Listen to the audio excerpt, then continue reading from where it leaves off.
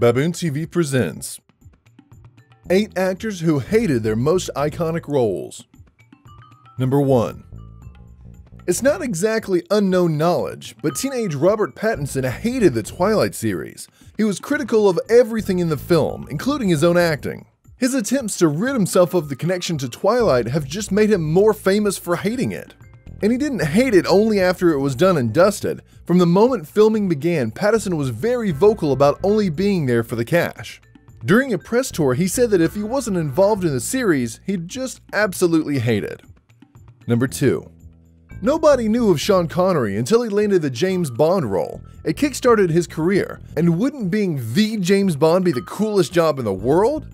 Apparently not for old Sean. He said that he always hated the character and has distanced himself from the role. Connery outright declines to do anything that is even slightly related to Bond.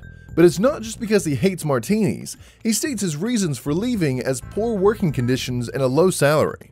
Thankfully, it didn't put him off his job altogether. Number 3.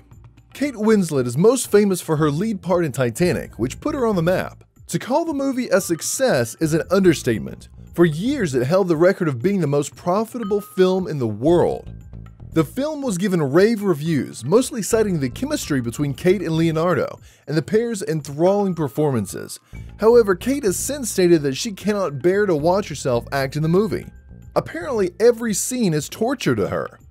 She also has said that she hates her accent through the movie, and wishes she was able to do it again and get it right this time.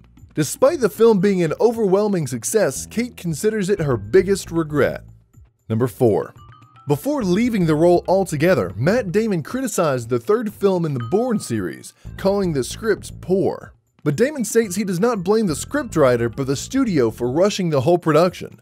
Damon left the role in 2006, leaving Jeremy Renner to take over as the series lead.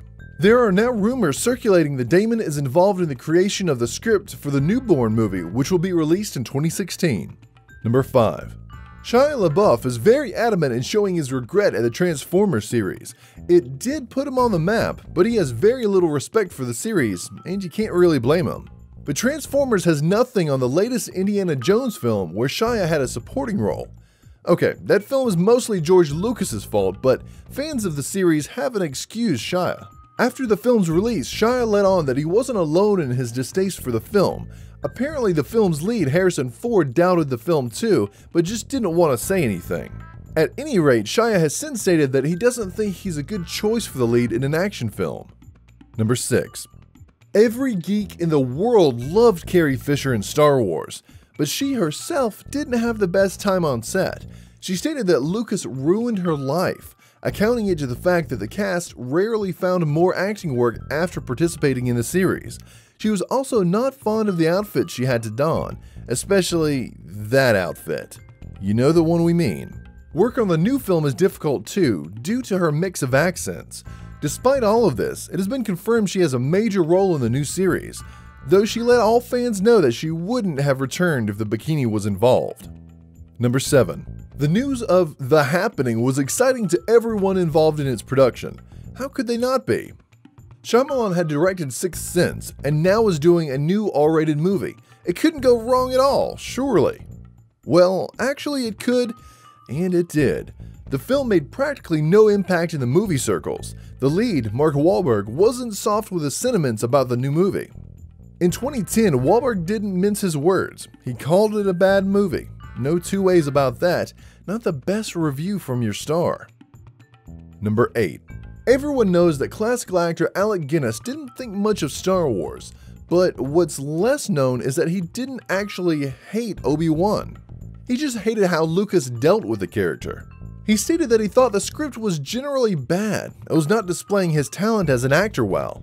He only stuck around for the large paycheck, considering the relatively small screen time he had. He was, however, not entirely against the film. He claimed there was something new and fun about the film.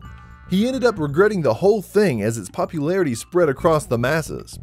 He wasn't so miserable on set though. The cast and crew enjoyed working with Guinness, and he had fun with the cast, which is great because no one wants an angry Jedi to work with. Thanks for watching another amazing video. Don't forget to subscribe for more.